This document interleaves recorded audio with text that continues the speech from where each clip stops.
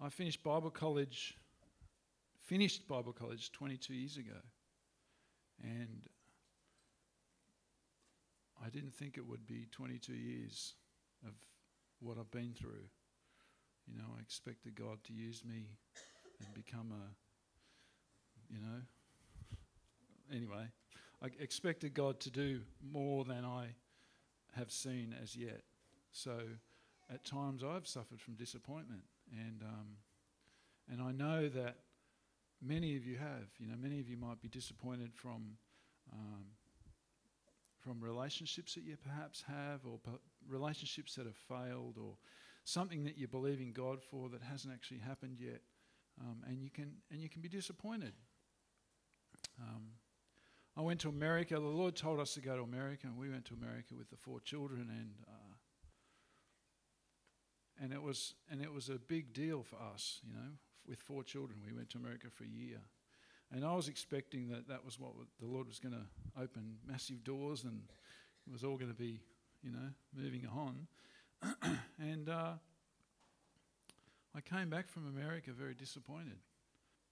Part of the reason now, when I look back, I look back at what the Lord did in us while I was in America, and I wouldn't change it for anything. The Lord did in me and our relationship, my wife and our family, He did in us much more than I expected. The problem is, you see, I was expecting this, and I got this. And this was much better, right? Because God's ways are always better.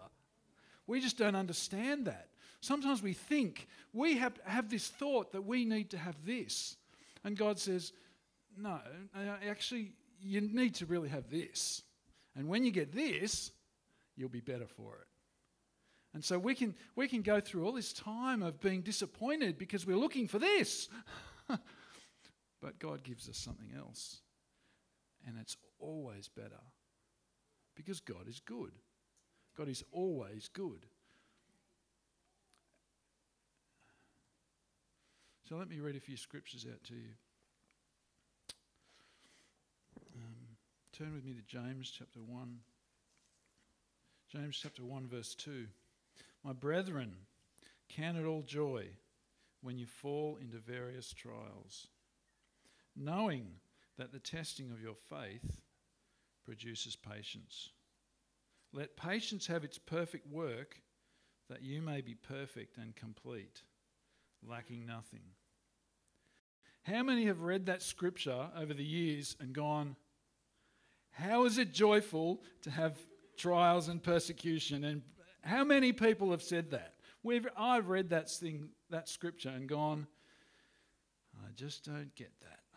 But it's in there, and that's the truth. Turn again to Romans chapter 5. Romans 5, verse 3 to 5 says, and not only that, but we also glory in tribulation, knowing that tribulation produces perseverance, and perseverance character, and character hope. Now hope does not disappoint, because there's the love of God poured out in our hearts by the Holy Spirit who was given to us. When I came back from America, I was disappointed because I didn't get what I thought. God gave me something else. It took me years to realize that that's what I needed. But during those years of disappointment, I spent years of disappointment. I spent my time, I worked hard, and I built houses and did subdivisions and made lots of money and had boats and I had sports cars. In fact, I had, if I could pick, and I'm a car guy, right? If I could pick any car, I ended up with that car. And it was even the right colour. Like, even in my disappointment, God blessed me. But during that time, I learned just how pointless those things were. It took me, maybe I'm a bit thick, I don't know, but it took me a while, but I learned just how how unsatisfying they really are. And I didn't have lousy toys. I had pretty nice toys. But I realised just how unsatisfying the things of this world are. I learnt that lesson. And I learnt that now and sometimes I still get disappointed, but now I look when I get disappointed and I just know that God is doing a work and that I'm going to grow from that. And my eyes are not on those things anymore. My eyes are on the Lord, and I know that He's the one who transforms. You see, disappointments and delays are God's appointments. Just like Pastor Martin said earlier, when you're in the valley, they're like God's appointments. That's where He refines our character. When we have those struggles, that's when He refines our character. He doesn't refine your character when you're driving along the road in a fancy sports car. He doesn't refine it at all. I know that from experience. He refines our character when we have struggles, when we have difficulties, when we have suffering. Because God works all things together for good for those who love God and are called according to His purpose. Amen. See, we can spend our time, we can get mad at God. We can justify our position and say, God, why didn't you give me this? I've been a good person. I deserve to get this. Why did you give? And then we can compare ourselves to somebody else and say, well, why did you give that person an opportunity? I can preach better than that person. Why did you give them the opportunity and not me? And you can build up a case against God. Without even realising it, we can build a case against the unfairness of life. We can blame God for the unfairness of life. We may expect to have something and we get disappointed by it. We may marry somebody that disappoints us, not knowing that your spouse might be thinking the same thing. That's hard, isn't it? That's a bit hard. But it's the truth, right? So we can blame God for things, and we can build up a case against God. How many of you know that that's just not smart? It's not smart to do that. Let me give you a word of advice. Don't build up a case against God. You're going to lose. You're going to lose. We need to see, the problem is we don't understand God's process. That's the problem. We think we understand what God's doing, but we don't understand the process that God is, what He's trying to do, what He's trying to achieve. See, when we want to blame God for something, we must understand that God is perfectly right and perfectly just. It says in Psalm 89, righteousness and justice are the foundation of His throne, right? Now, if this is God's throne, and He's not perfectly just or perfectly right, the foundation, and ask any builder, if your foundation's not right, the house is going to fall down. If He doesn't do what is right or just, His foundation falls down. God's throne will fall down. So we have to understand that God is perfectly right and perfectly just. He will do the right thing. He will not do the wrong thing by you. He will not do the wrong thing by you, because that's what happens. And He won't do that. So we can be assured that He will do the right thing by you. Amen? We can blame the church. We can blame the leadership of the church and say, well, that was a silly decision. Why did they do that? Why did they do that? But you see, you're not sitting in that seat. You're not sitting in that seat. You don't get to make that decision. And you don't get to hear what all of the details of what the leadership have to make decisions on.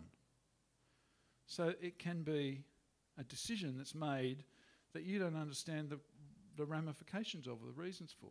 But we can blame other people. We can blame and say, why did they let him do that and they didn't let me do that? Or you might have even been promised something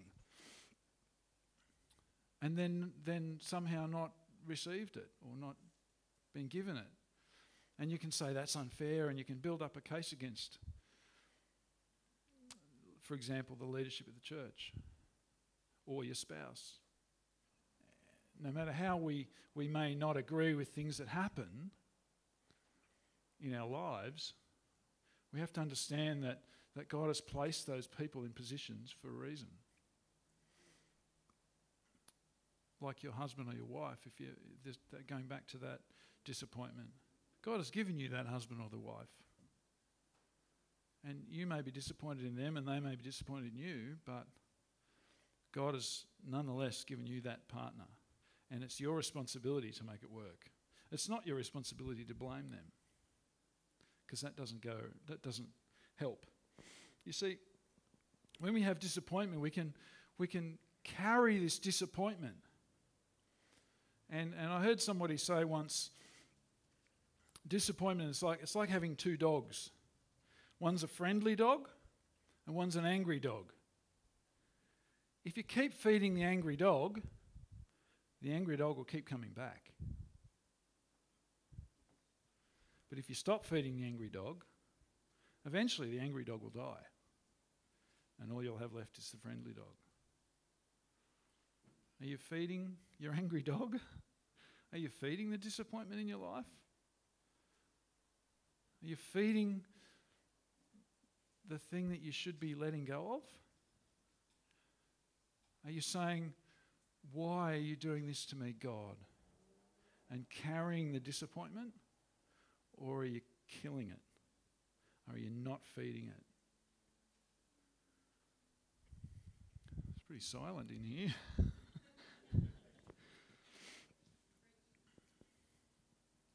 If we feed the disappointment, we never leave it behind. We end up living in it. We end up living in the disappointment. God doesn't want that. God doesn't want us to live in the disappointment. God doesn't want you to live a disappointment. God wants to bless you. But see, we don't understand. We don't understand God's priority. God's priority, I've learnt this. God's priority for me is not to use me. It's not. God's priority for me is to mature me. And in that maturity process, he will then use me. No difference. We're all in the same boat. God's priority for you is not to use you. Even for Pastor Martin, the priority for God is not for God to use him. God's priority is to make him like Jesus. So he's walking like Jesus. So whenever he gets up on the stage in India, for instance, in 3 weeks' time, that Pastor Martin is not getting up on the stage preaching in front of 20,000 people. Jesus is getting up on the stage and preaching in front of 20,000 people. So the priority in your life that God has is to mature you, to make you like Jesus, so that we've got 200 Jesuses here. Not one or two or three, 200 of you. We misunderstand the process. That's why we get disappointed. We misunderstand what God is trying to do. God didn't bring you here, didn't make you a Christian so that you could be blessed. He didn't. You'll be blessed. Don't misunderstand me. I believe God's blessing. But that's not the reason. The reason is to mature you, to make you like Jesus. And we must never forget that. We must never forget that. Turn with me to Philippians chapter 3. The Apostle Paul, I want to just look at the Apostle Paul a little bit. And, he was one of the great influences of life, of the world. He was one of the greatest influences of the world. Think about that. He was a little bald guy who had bad eyesight, and it wasn't a good preacher. if we really look at what was on about Paul. And yet, he became one of the greatest influences the world has ever seen. He's had a huge impact on the world, writings. And in virtually every book, he talks about suffering and pain and persecution. In the beginning of Philippians, he says, "He who's begun a good work in you will carry it until the day of Jesus Christ." Amen? Okay, turn to chapter 3. Verse 1 says this, "Finally, my brethren, rejoice in the Lord. For me to write the same things to you is not tedious, but for you it is safe." He says rejoice. Verse 3, "For we are the circumcision who worship God in the Spirit, rejoice in Christ Jesus, and have no confidence in the flesh. Though I also might have confidence in the flesh. If anyone else thinks he may have confidence in the flesh, I more so. Circumcised the 8th day, of the stock of Israel, of the tribe of Benjamin, a Hebrew of the Hebrews, concerning the law a Pharisee, concerning zeal persecuting the church, concerning righteousness which is in the law blameless." So if you think you're righteous, Paul was more righteous. If you think you're blameless, Paul was more blameless. As far as the law goes, he was perfect. Outwardly, there was nothing about him that was wrong. You think you're zealous? Paul was more zealous.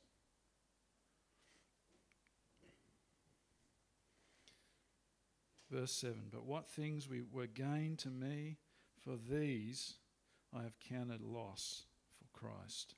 Yet indeed I also count all things loss, for the excellence of the knowledge of Christ Jesus my Lord, for whom I have suffered the loss of all things, and count them as rubbish, that I may gain Christ."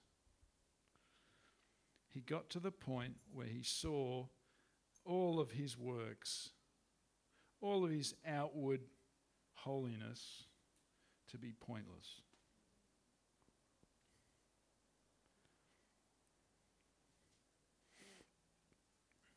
"Yet indeed I count all things lost for the sake, and count them as rubbish, that I may gain Christ." Verse 9, "And be found in him, not having my own righteousness, which is from the law, but that which is through faith in Christ. The righteousness which is from God by faith. That I may know him and the power of his resurrection, and the fellowship of his sufferings, being conformed to his death." Now verse 10. If you want to see the power of his resurrection, you've got to see the fellowship of his sufferings. That's a hard thing to want to embrace, but if you want to see the power of God work in your life, you need to understand the fellowship of his sufferings and being conformed to his death. Verse 11, "If by any means I may attain to the resurrection from the dead, not that I have already attained or am already perfected, but I press on, that I may lay hold of that for which Christ Jesus has laid hold of me." Everything he considers rubbish, that he may just get to that righteousness through Christ, that he may be perfected and that he may press on. That he may press on to all that he has, that all that God has for him. Amen?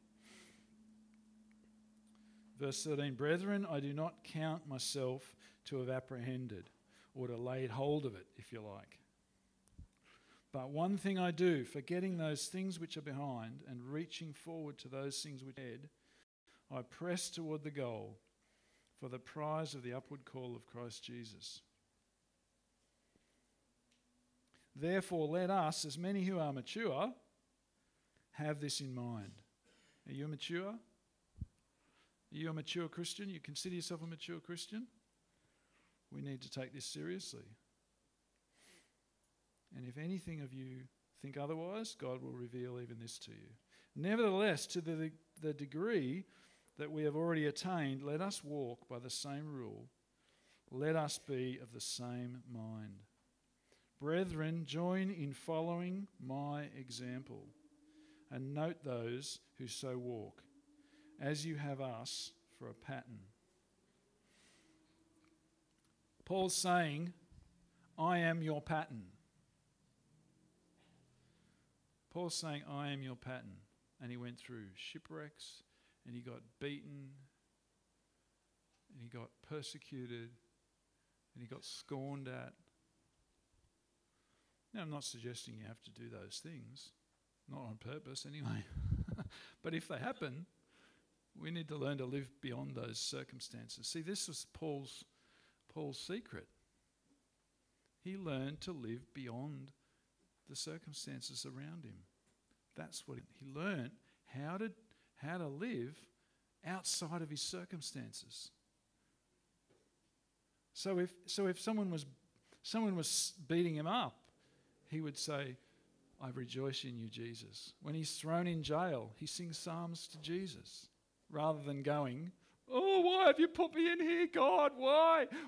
I thought you were going to use me to change the world, and now I'm rotting in this prison. No, he puts his hands in the air and he says, he rejoices. He rejoices because he knows that God is good and that God will come through.